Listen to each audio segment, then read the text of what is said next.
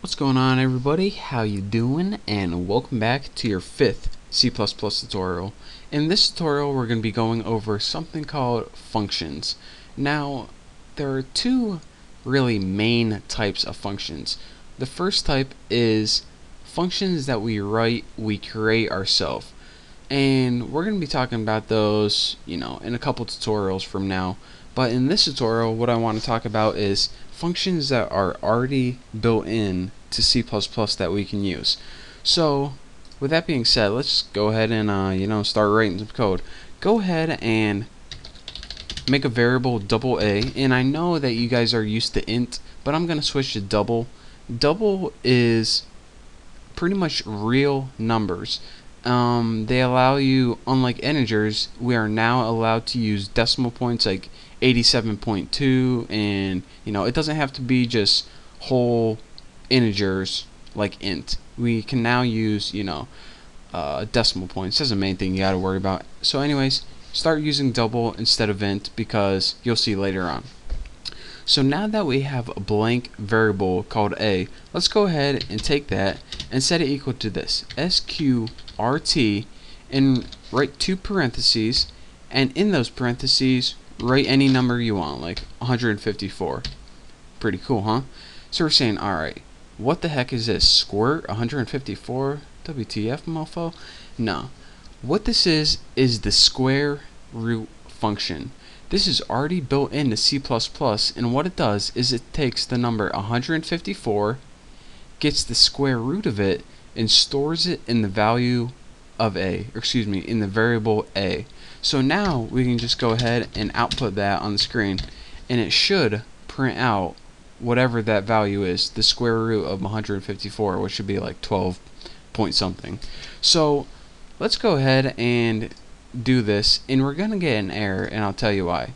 We get an error right here, and I know you guys can't see the error method, or excuse me, the error message, but it says square root undeclared, first use in this function. This is because whenever our program came across this sqrt, it didn't know what the heck we were trying to do. What's it like? Are you trying to set a equal to the letters sqrt and then a parenthesis, and what the heck are you trying to do here? That's because we need to include something called a function header.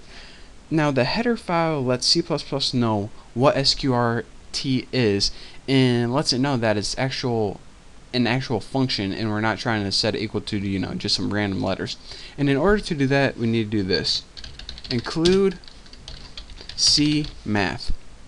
And once we include cmath, this gives us access to all the mathematical functions we can use.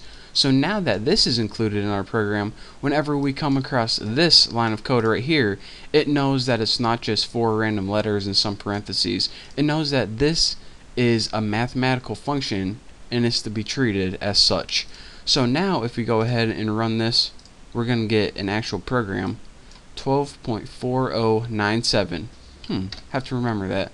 So what it did is this: it took 154, found the square root of it, and stored it in the variable a, and then we just printed out a. Now for your terminology, whenever you use a function, it's called calling a function.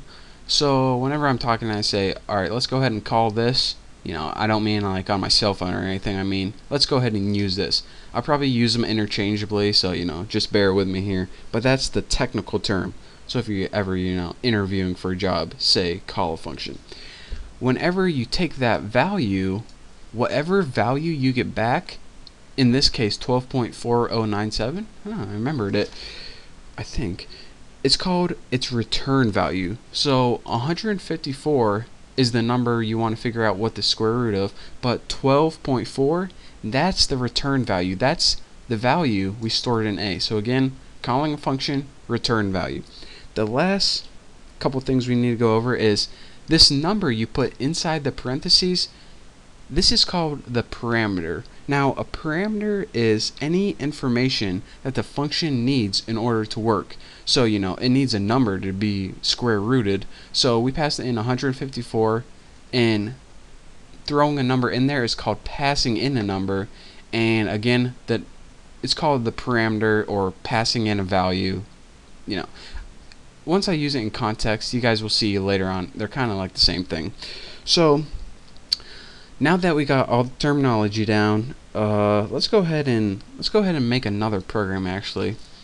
So you need to include this anytime you use the square root function, and that's not only square root function, you get another set of functions, you know, built in with this. By the way, I don't know if I said this already, but this include IOStream. This allows us to use the, you know, cin, cout functions, method. I mean, not methods. That's from another computer language that I've been using. But anyways, enough of me rambling. Let's go ahead and create another program. So let's go ahead and make another double number and also double answer, and let's go ahead and allow the user to enter a number, and then we will calculate the square root of that and then print it out for them. So how do we make the user enter information? Cin, and then whatever number they enter is going to be stored in the variable number. And now let's go ahead and take that number, find the square root of it, and store it in the variable answer. So answer equals sqrt of number.